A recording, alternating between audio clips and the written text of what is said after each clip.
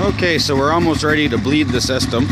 Essentially, the way this is done on the RMK is you let it warm up for a good, 6-10 minutes till the thermostat's open completely.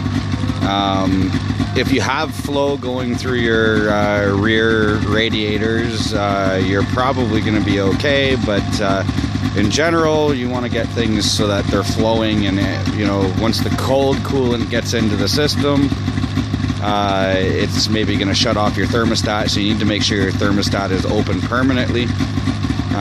So you gotta let it get fairly warm, and you'll tip it over on its right side, which is the low side for the coolant bottle. That's going to get your rear heat exchanger. If there's any air in there, it's going to come through the system and end up in your engine.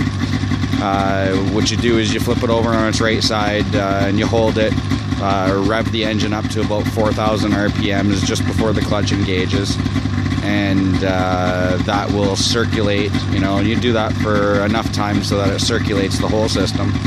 And then you'll flip it on its left hand side where the coolant bottle is the top of the system, and you'll do the same, 4,000 RPMs, hold it for a while, make sure all the coolant flows through the system, and then you'll drop it back on its skis, and then you'll crack the bleed screw while it's still running, the bleed screw right above the thermostat housing, which is an 8mm. I like to use a wrench. You can use a flathead screwdriver, but that's a terrible idea.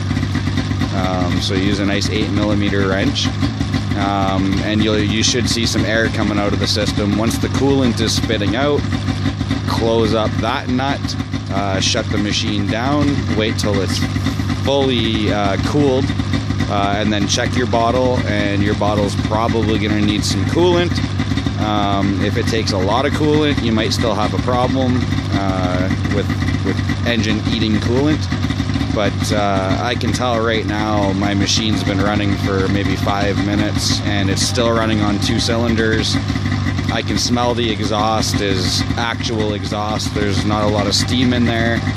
So I'm pretty sure that I've solved the problem. But only a ride will tell.